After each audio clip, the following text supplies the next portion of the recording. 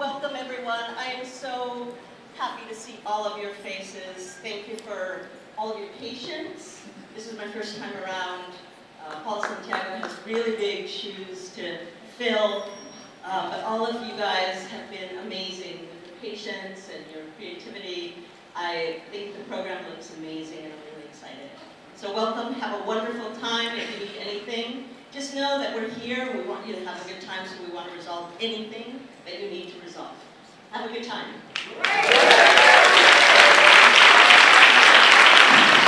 Good morning, everyone. Great to be here on this joyous occasion today. My name is Terrell Jones. I'm one of the co-chairs of the Peer Network of New York. I'm also Peer Bridge Loving Associate at night. Yeah! And I'm also one of the vocal user leaders. I just want to take this time out to thank everybody that's here. One of the things that we're happy about is the Peer Network of New York. With the love and the dedication of everybody here, we have been successful. We have been moving on up. One of the things they told me is that it takes a village to raise a child. Yeah, that's right. We the Peer Network is a child, and you are the village. For everything that we have done out there in the field on our work on a daily basis, we got from you guys. Now, I just want to take this time to really say thank you very much, and that we will be extending our hands out, and we're hoping that when we extend our hands out, somebody grab it and hold us.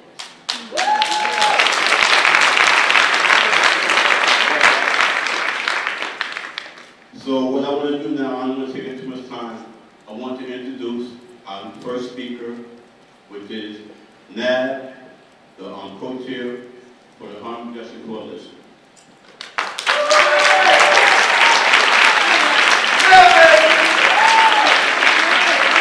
All right, good morning, everyone. I am NAB Gupta. I'm on the board, and the board members wouldn't mind standing up real quick so you guys can see who they are. There's a handful of us around. Mark's standing up already.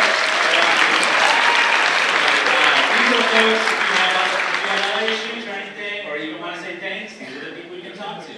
But our job is to basically do whatever Alan, Demetrius, and the staff need to do their job, to actually get things done. So I want to just say thank you by name to Katie, Blythe, Maria, Eliza, Chris, Alan, Narelle, Tawana, Bill, Nilda, Jonathan, Ben, Erica, Demetrius, Daniel, Sharon, Stephen, Whitney, and Emma. All of those people work at HRC and made this happen. So, give them a big round of applause.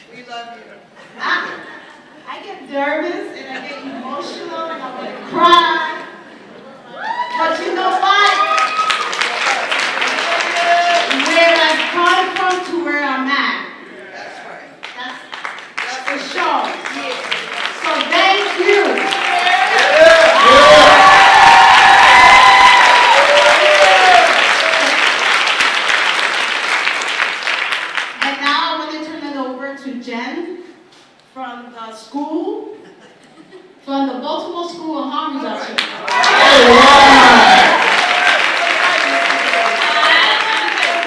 From Baltimore Student Harm Reduction Coalition. If you consider yourself a young person, a student, a lifelong learner, can you make some noise? We as HRC has been very excited about this for almost 2 years now. basically a group of lifelong learners who promotes the field of harm reduction through education, advocacy, and community engagement. And you'll see us walking around in these blue shirts, and come talk to us. We love to meet people.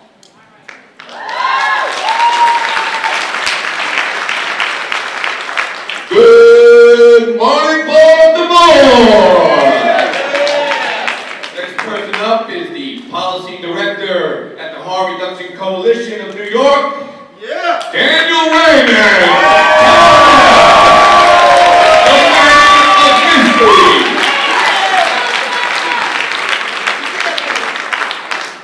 Good morning, everybody.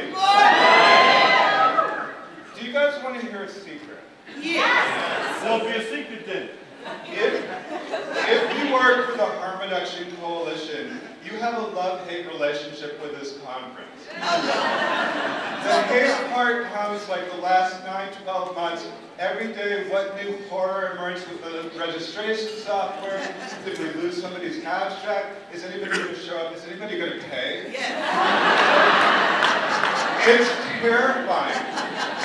And then we all get here, and we're suddenly in love with the conference all over again, and we go into it. And for many of us, this conference is a homecoming, right? Now, for me as policy director, what that means is that this place is every 2 years where I take my marching orders from all of you. Doing policy work is kind of like being a leech and a parasite.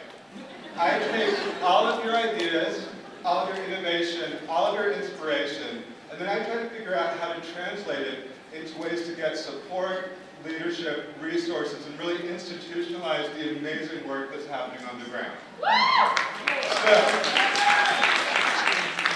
And one of the ways that I've been doing that is by going to federal government, federal agencies and saying, did you hear about this really cool stuff? Why aren't you all over this? So I want to start off by saying, don't ask what you can do for HRC's policy department. Ask what the policy department can do for you, and then tell me.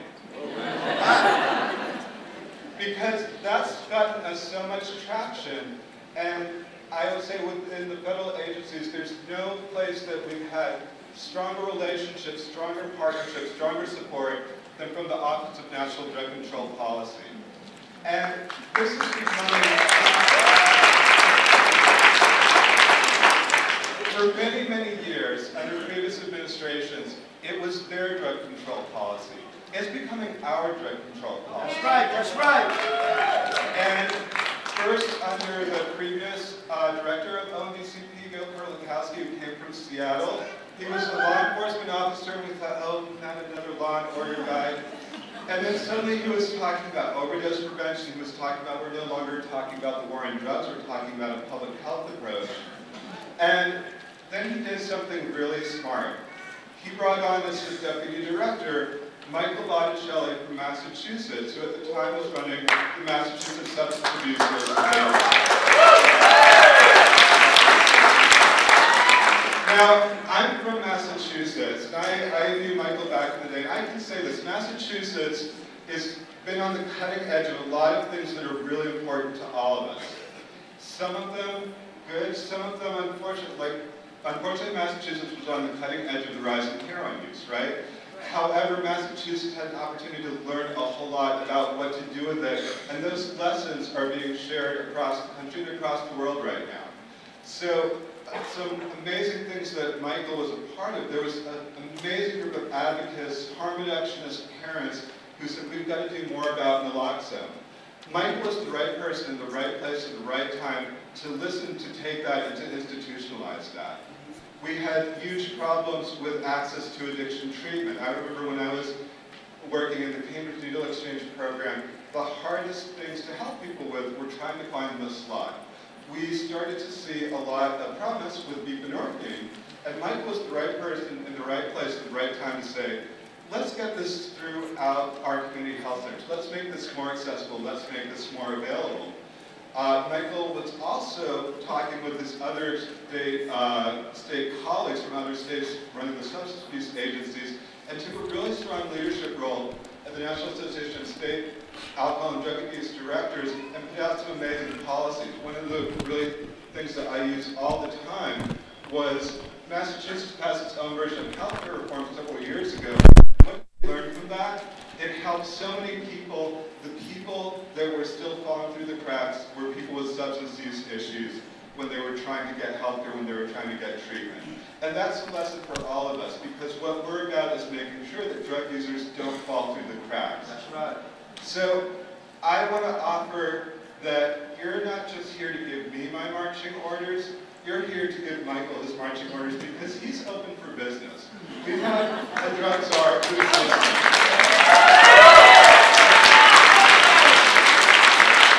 And I also want to say, Michael's a person who has that right combination of compassion, conviction, and commitment. So obviously one of those things, but those people are ineffectual at getting things done. Now, if you're like looking and reading the newspapers, you're wondering, is the federal government getting anything done? Is Congress getting anything done? What we've seen from our work in federal policy is that it's like an iceberg, right? Only the tip of it is visible, but there's all kinds of things happening below the surface. And we're here to help stimulate and spark that and support that. Now, Michael made a choice when he accepted my invitation to speak at our opening session. Right? Because we know that harm reduction is still political, and it still gets politicized. Michael is the acting director of ONDCP right now. The president has nominated him to become the permanent director, and the Senate has to have a hearing and confirm him. Now, people who might be more politically cautious would say, this is not the time for me to get in front of a room of drug users and harm reduction advocates and open my heart. Michael said, sign me up. When is it? Where is it? I can't wait to go. And his office has been really great about it.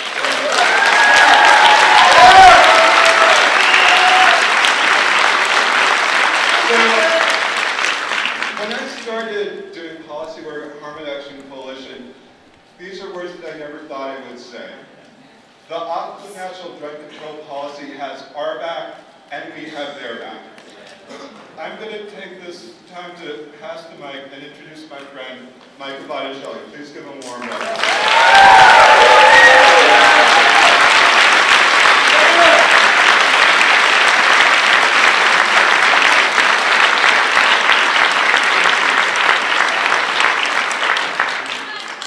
Good morning, Baltimore.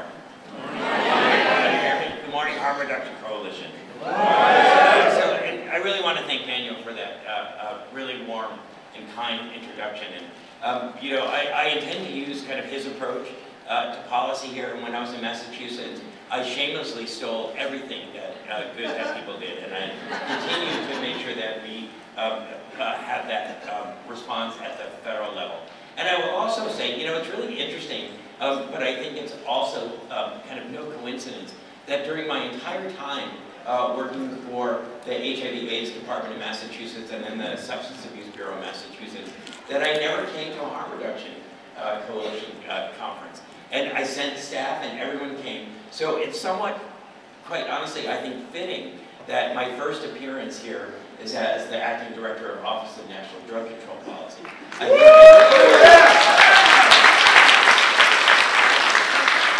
I think all of you know that nothing happens by accident. So I think it really is no coincidence that I'm here, and I really want to thank you for all of the work that you're doing today. And I'm really pleased to be opening this meeting. This year's theme, Crossroads and Intersections, doing together what we cannot do alone, could not be more timely or more urgent. I'm really pleased by the relationship that our office has had with the Harm Reduction Coalition, and that will continue to grow. And today I have the privilege of being here to discuss areas of common concern and urgency for all of us. I hope that my presence here reflects the Obama administration's commitment for continuing drug policy reforms.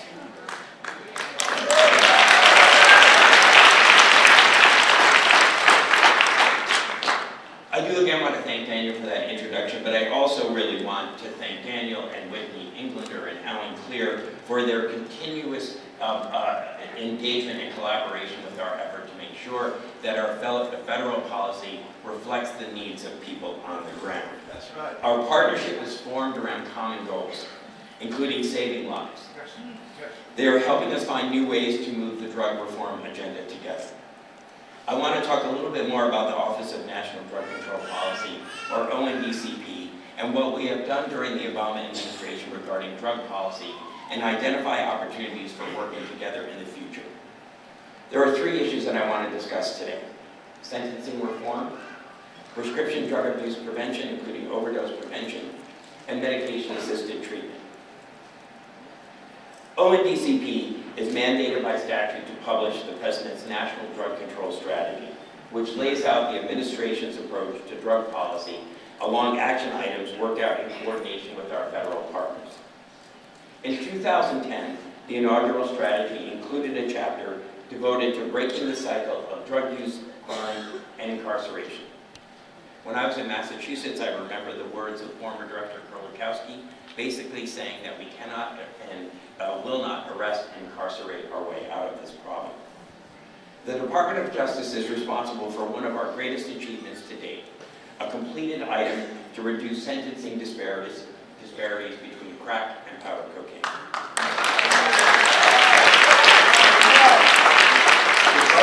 Despite scientific evidence that crack and powder cocaine cause similar physical, psychological, and social effects, the U.S. Sentencing Commission had a long-standing rule in place that provided much stiffer penalties for crack cocaine sales. I've seen this impact of the rule firsthand.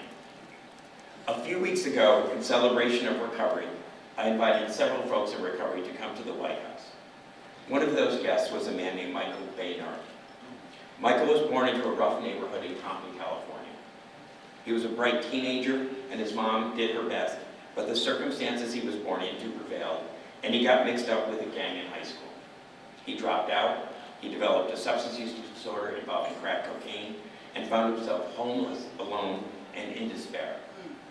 In 1996, he was arrested and convicted for possession of less than a gram of crack. Under California's 3 strikes law, he was sentenced to 25 years. In prison, he stopped using drugs and spent his time appealing his sentence.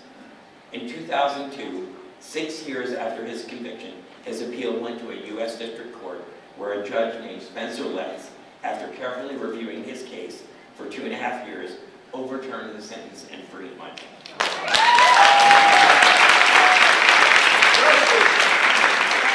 Since his release, Michael has spent time mentoring others in recovery and working to prevent teens in Compton from joining gangs or using drugs. He earned his GED and is now enrolled in college and working full-time. Michael's story proves that behind a rap sheet, there is a real person, often struggling with a substance use disorder, who needs treatment more than he needs a jail cell. As you know, the crack and powder cocaine sentencing disparity disproportionately affects people of color.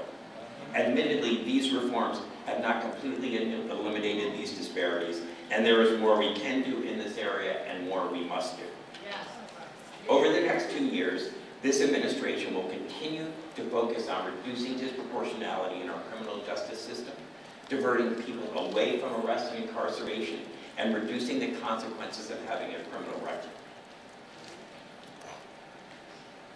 After our inaugural strategy, it became apparent that abuse of prescription drugs, specifically opioid analgesics, was a serious issue that needed focused coordination and federal action. In 2010 alone, more than 38,000 Americans died from drug overdoses and drug-related deaths, and they outnumbered motor vehicle fatalities. Just over 22,000 of those overdose deaths involved prescription medications, and most of those deaths, almost 17,000, involve prescription opioids like OxyContin and hydrochloride. These are not illegal drugs. They are available by prescription through a regulated industry. New data from a study of insurance enrollees suggests that the rate of overdose deaths increases dramatically as the rate of opioid use increases. To address the problem of non-medical use and overdose, the administration in 2011 released its Prescription Drug Abuse Prevention Plan, which had the twin goals of reducing non-medical use and reducing negative medical consequences, including overdose, by 15% by 2015. The plan was meant to be an extension of our overall strategy, which calls for increased access to treatment, including medication-assisted treatment, and expanded availability of naloxone. The prescription drug abuse plan contains 4 pillars. Sorry, I'm not good at working the slides and talking at the same time, so you'll have to read along. Given our former director's background in law, as Daniel talked about, we were also uniquely situated to work on access to naloxone for first responders. Law enforcement and first responder naloxone programs are particularly important because law enforcement agencies are in rural, suburban, and urban areas, and so is the overdose problem. So naloxone programs, combined with Good Samaritan laws, are making a difference. The Boston area has been hard hit by the opioid epidemic, as many parts of this country have, and police departments there have moved quickly to get naloxone into officers' hands. In February, ONDCP and Senator Ed Markey held a roundtable at a fire department in Taunton, Massachusetts. The room was packed with city council members, nearby mayors, and parents of children who had overdosed. In the middle of the discussion, a call rang out over the intercom. First responders were being dispatched to the scene of a possible overdose just a few streets away. The law enforcement community in that region has stepped up to meet the challenge, and it all started in Quincy, Massachusetts, where more than 300 lives have been saved by first responders with naloxone.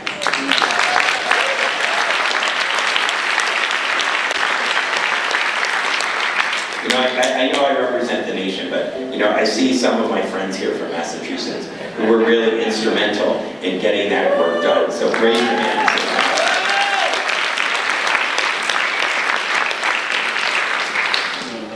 Since that time, local law enforcement agencies across the country have begun to carry naloxone, and more states have enacted overdose prevention and Good Samaritan laws across this country.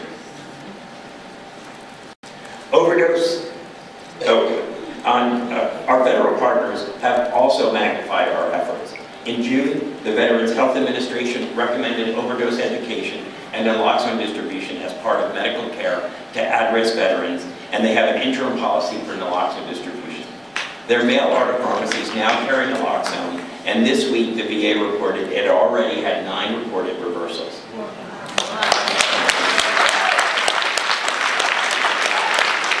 And it doesn't stop there. In July, Attorney General Holder and I convened a day-long conference on law enforcement and naloxone and issued an announcement urging federal law enforcement agencies to explore equipping staff with naloxone. In August, President Obama announced an executive action on military and veterans, which included Department of Defense law enforcement employees carrying naloxone. While opioid overdose is rare in active duty military, the DoD saw this as an opportunity for a federal agency to lead by doing the right thing in publicizing this life-saving tool. We have also been working to promote co-prescription of naloxone.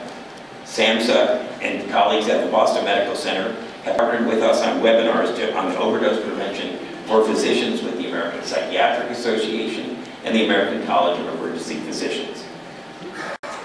We have evidence to suggest that our activities are beginning to make a difference. In 2012, for the first time in over a decade, overdoses involving prescription opioids decreased from the previous year. At the same time, unfortunately, and as all of you know, heroin overdoses are clearly on the rise.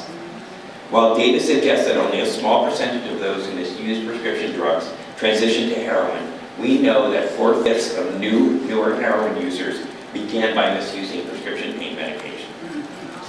This tells us that we need to continue our efforts on preventing the non-medical use of prescription pain medication, enhance our intervention efforts, and enhance better access and more timely access to treatment. Chronic prescription drug abuse and heroin use we know are intertwined, but it demonstrates that we must ensure that treatment is available, and particularly medication-assisted treatment is recognized as the standard of care for opioid addiction.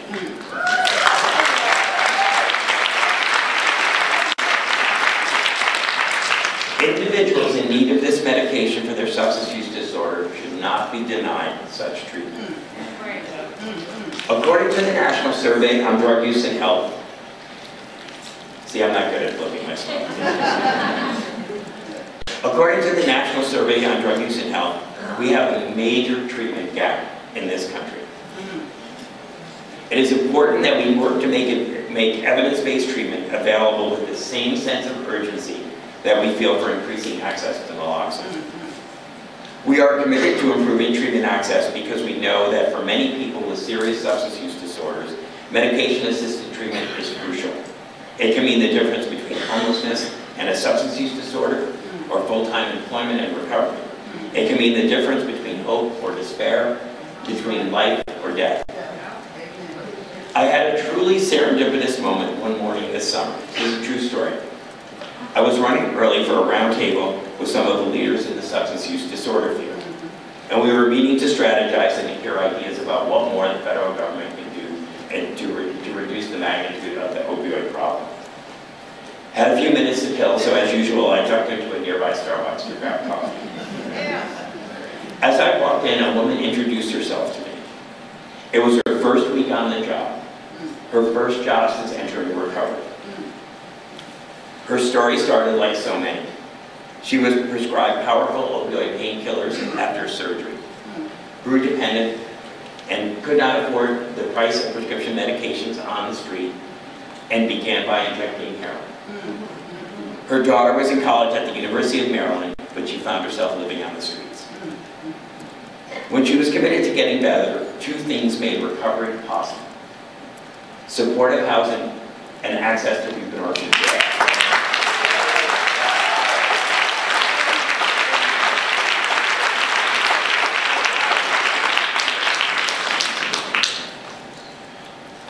We also know that naloxone won't save everyone.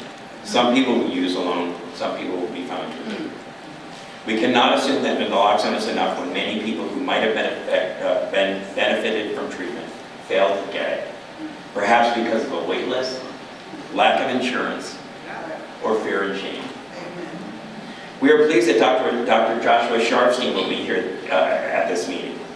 A paper he recently published showed that expanding access to methadone and buprenorphine saves lives. Simply put, people maintained on medication-assisted treatment don't die. This tells us if we identify and treat folks before they transition to heroin, that we will reach our harm reduction goals. But we cannot expect people to treat themselves or diagnose themselves, and we must make treatment available. We are currently reviewing opportunities to leverage federal grant and contracting dollars to ensure government-funded medication-assisted treatment is provided to those who need it. Finally, I want to just mention that since the beginning of this administration, our office has been involved in ensuring access to other means to improve the health of people involved with opioids who began injecting. Despite the congressional ban on federal funds for needle exchange, we recognize that syringe services programs, as part of a comprehensive public health effort to reduce infectious diseases from injection drug use and to help get injection drug users into treatment and eventual recovery. 36 states plus the District of Columbia currently have syringe exchange programs. We are working with our federal partners to implement the Viral Hepatitis Action Plan. It is particularly important to ensure that drug users in treatment are not categorically denied access to new cures for hepatitis C.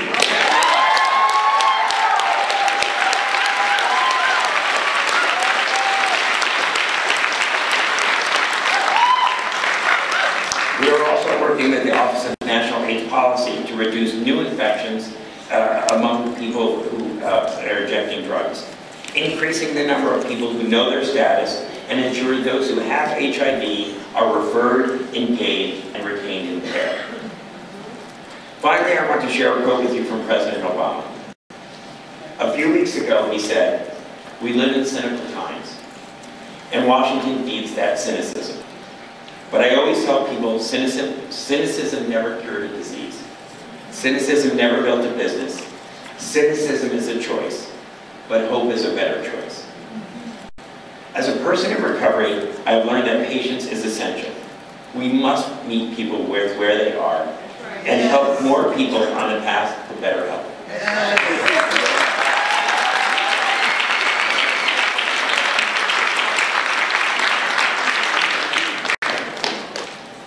We have a lot to do, and we can and must and will do better. But we should all have faith. We have tools, We have naloxone. We have treatment. We know what works. But most of all, I think I know what's coming next. We have each other. That's right. Together we can work toward the same mutual goals, to reduce the consequences of drug use, to prevent overdose deaths, to help people live safer and healthier lives. Thank you everybody for the work that you do, and let's get to work.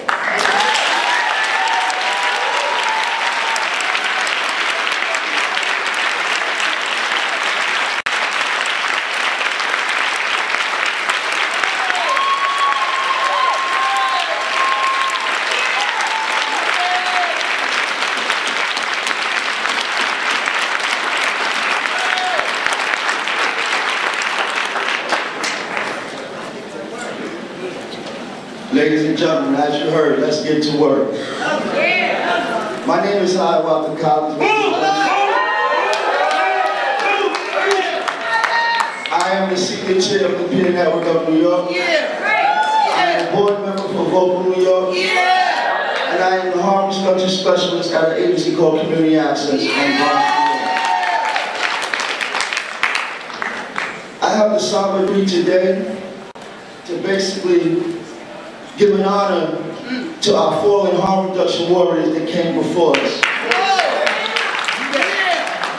who made it possible for many of us to be here and made it possible for many of us to be able to do the work that we do. So basically, with that being said, ladies and gentlemen, I would like to ask for a moment of silence and respect for those fallen harm reduction warriors that came before us and made it possible for us to be here at this 10th biannual International Harm Reduction Conference. Moment of silence, please. Michael Gordon.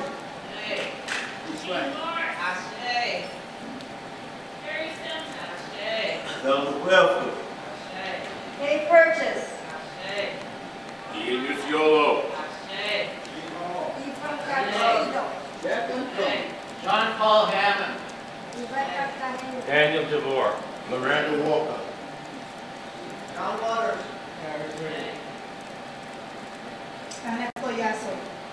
George Williams. Jeffrey Brown. Tony Gibbons.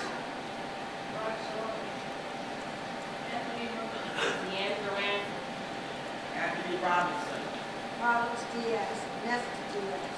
Lorenzo Villa. Miguel Ramos. Willie Collins. Raymond Cruz. Keith Tyler. Brian Martin. Noel P. Carlos Rodriguez. Pete Morse. Lewis. Joe Bostic. Beth Jerome. Tina Perry.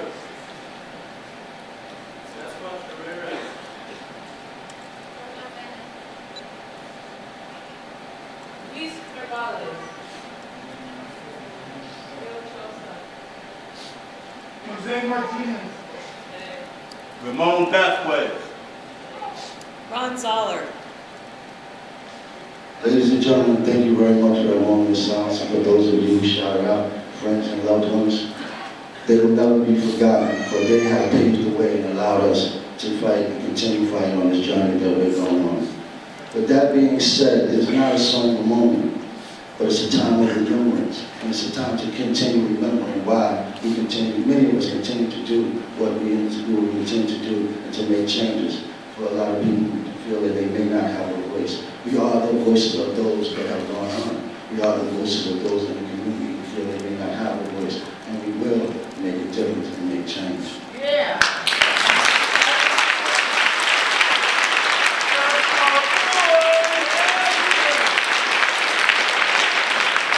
With that being said, ladies and gentlemen, welcome to Baltimore!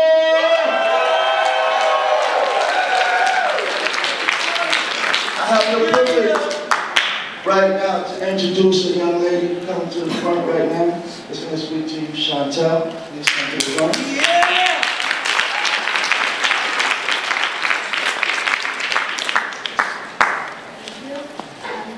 My name is Chantel. I'm an outreach worker and virus club manager with North American Syringe Exchange Network and 29 AIDS Project. a great friend, and I have so much to thank him for. He still drives a large part of my motivation, and I have not gone a day without thinking about him at some point, and I know that's true for many of you out there today. I still have to expect him to walk in at any moment or catch him stealing candid shots of the van from the health department window. He always wanted that perfect shot. One of the last things we actually talked about was a perfect picture of syringe exchange. He said that it couldn't be of buckets, dope, or rigs, but of the relationship between outreach staff and clients and programs and communities. His exact words were holding hands into a sunset. He felt strongly that we held communities together behind the scenes, that it was our job to keep mothers from losing their children to preventable disease and harm. The work that you guys are doing today, overdose prevention, decriminalization, and beyond, he is more than proud of you. I know he is.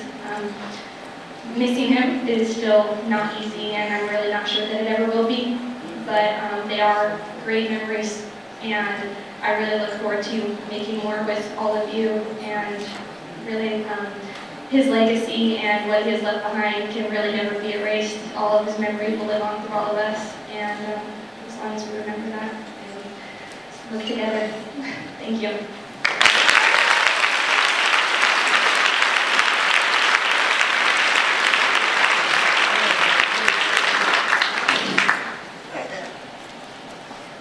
Good morning, Baltimore. My name is Tanisha Jones. I would like to say to all of the folks who came to the 10th annual biannual harm reduction conference here in Baltimore. I am a peer educator at NIRE. I am also a member of the Peer Network of New York and a local leader. Yeah! Sex Workers Outreach, PDSE, and SEP. That's right. Yeah! I am proud to introduce our next speaker and special guest, Julie Stamper. Yeah!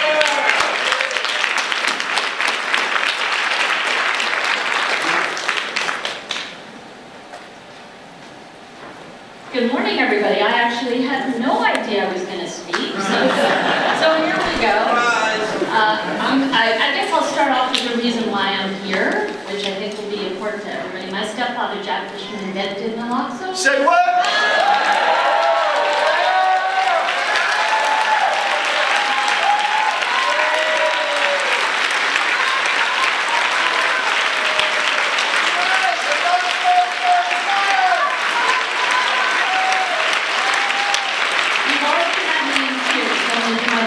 Together. We're also coming up on the 11th anniversary of my brother's death, who died of heroin overdose 11 years ago. If he had had naloxone available to him, that's right, because he was using it in a group, if they had known, if they had had access to it, also Good Samaritan law, if they had known that they could have called for help and not gotten in trouble, my brother could be here today. That's right. So that's why I'm here, and you are all just incredible human beings, what you're doing, the way you are dedicating your lives to make sure that not one more. Not one more!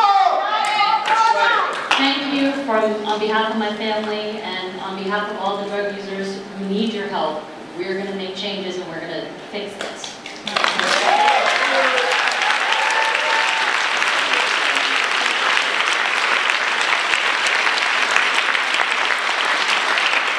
Not for real life. Not for real life. Hi, I'm Shoshana from Clean Needles Now, and we're now today. Over the last couple of years, there's been a lot more public awareness of overdose, and there's been a number of memorials that I've seen around, like community developed memorials, and we made one such project this summer. We created over 2 or 3 weeks through workshops at the LA Museum of Contemporary Art a magnet memorial. So there are magnets that we made with individual names of people who have passed. And it sort of started as just our staff and participants classes, and then over time, through social media, people started sending us other names that they would like as part of the memorial. And so a larger and larger group came to work with us, including some little kids,